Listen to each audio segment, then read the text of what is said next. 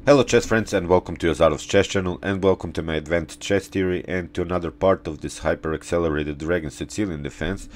And I've already done this introduction video in which I showed you this continuation when your opponent takes with the queen on d4. So the link to this introduction video will be also at the end of this video, and I basically want you to watch this video in the row. So first watch the introduction, then the first, then the second, and then the parts that are coming after that, so you can get a better perspective. And first of all, I wanted to solve this situation when your opponent takes this pawn on d4 with the queen and attacks your rook on h7. So this will be the first line that I want you to memorize, and after that we go with these lines of when the knight takes on d4, which will be then sort of an anti-Yugoslav attack by black. So we are trying to avoid this Yugoslav attack that I've also talked about this in the introduction video. So here I wanted to today show a different continuation after queen takes on d4, and when the queen comes on b3, and with this queen to b3, white has a different strategical idea, but also some weaknesses with this queen. So let's see the game. Today I wanted to show you a game. It was played between Alarcon Casellas and Eduardo Iturrizaga. And Eduardo Iturrizaga, he is Venezuelan grandmaster, and basically he is the only grandmaster in Venezuela. So I think when they play their national championship there, he is sort of a feared player, and let's see how he played this hyper accelerated dragon Sicilian. So we have here by Casellas e4, c5, knight on f3, again g6. You see we don't play we don't play with our knight or with any piece. We sort of hyper accelerating the development of our bishop. So we have g6, d4, c takes d4, and now again this queen takes on d4. We have now knight on f6, of course. Again, I'm pointing you out f6 is not good because of bishop on c4, which will then prevent us here to castle. And we have here now e5, knight on c6, knight on queen to a4, knight on d5, and now this move queen to b3.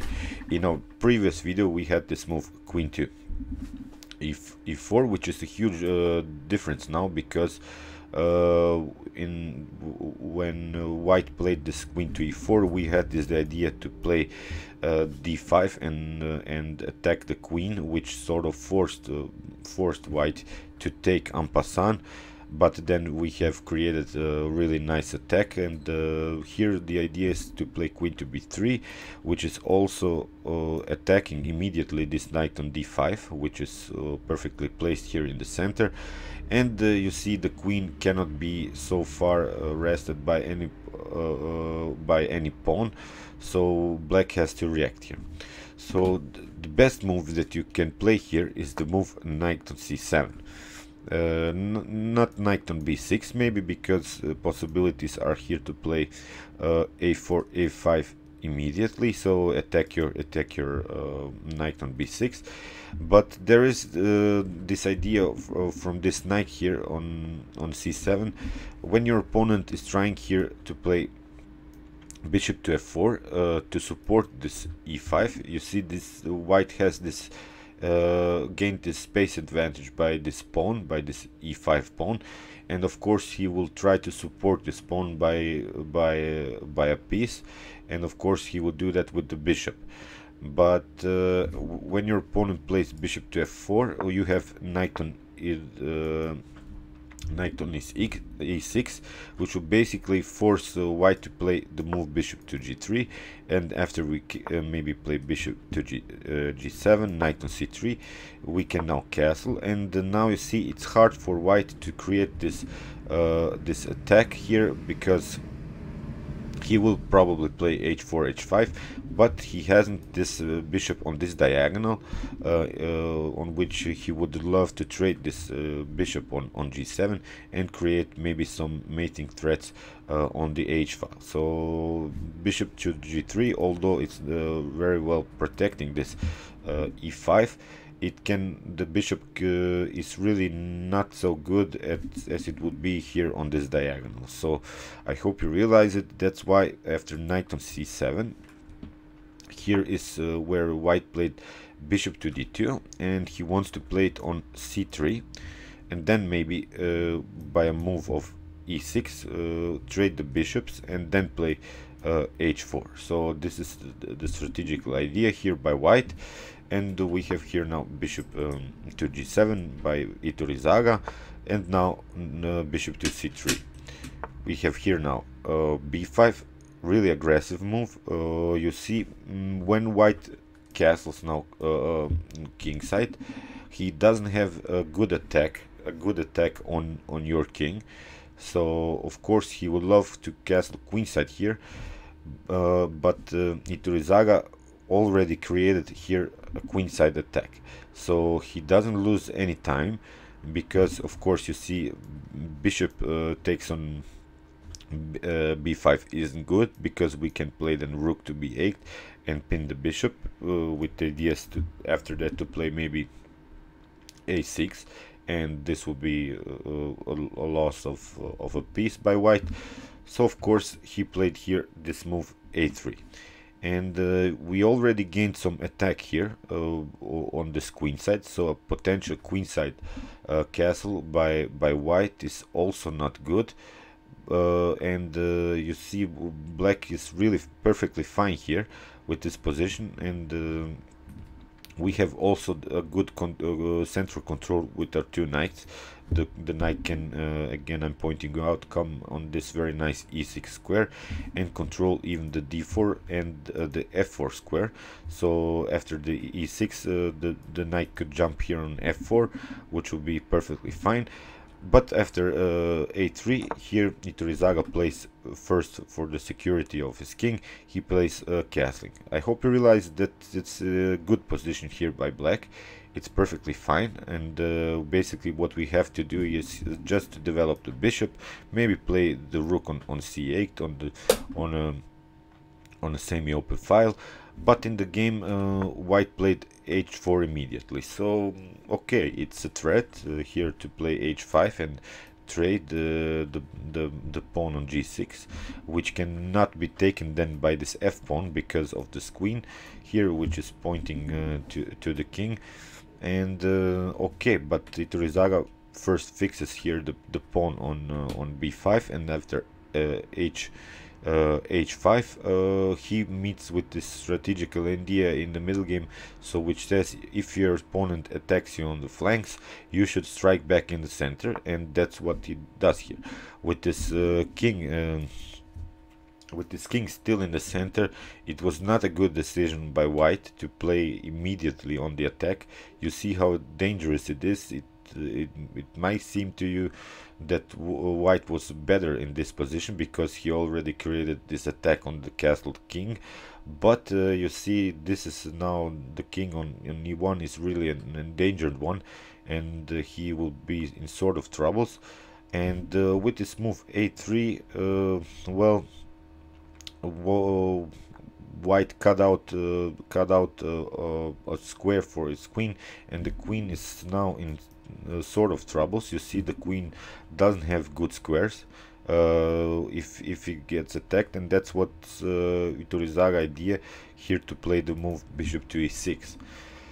So we have here e takes d6, and now we have this move bishop to e6, and the queen is basically trapped. So it really doesn't have any good squares. So of course white at least takes this knight on c7. So we have here queen takes on c7, bishop takes on g7, and of course bishop takes on b3, and we have now rook takes on bishop takes on f8, and now Iturrizaga plays bishop to d5. of course the bishop is under attack, but it cannot go here on this diagonal, which is protecting this b2, so it has to go on h6. And now we have here bishop to c3. If the opponent takes here on c3, then we have of course queen to e5, and here take on b2, and after that also the rook.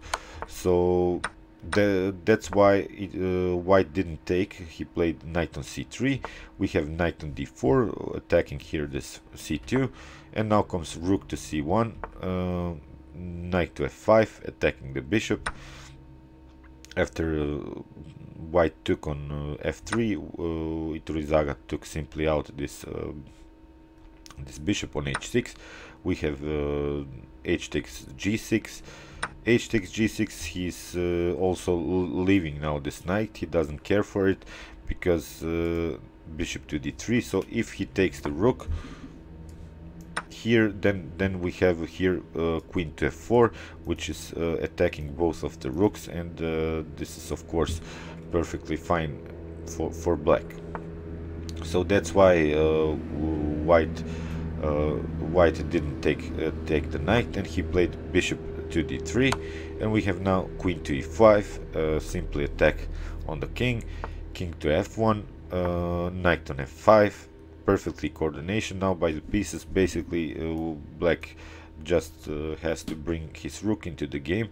We have rook to e1, queen to f4, attacking this f3 pawn, knight on d5, queen to d6, bishop takes on f5, and now Iturrizaga takes the knight, because with this maybe problems on dark squares a little bit that he has, he wants to get rid of this knight, because the knight can always jump on different colored squares, while the bishop after taking here on f5, it's basically just playing on of course on the light squares. So we have here now bishop on e4, but of course we have this in between check, and bishop to d3 came, and now we have queen to c5. So you see now the black and white have 5 pawns, but white has this weakness of f3 here, and also the weakness of this b2 pawn, and of course he has the queen for the rook and the bishop, and of course it's a winning game for black. So we have now rook to e4, trying to play maybe rook to h4 and create some checks here, but you see Iturrizaga has a way out with his king through g7 and f6. So we have now rook to d8, rook to h4, king to g7, rook on h7, and now comes this move, king to f6. You see there are now no possible checks anymore, so we have here now rook to h4, and we have now e5, which is preventing here to play check. Of course, very nice move.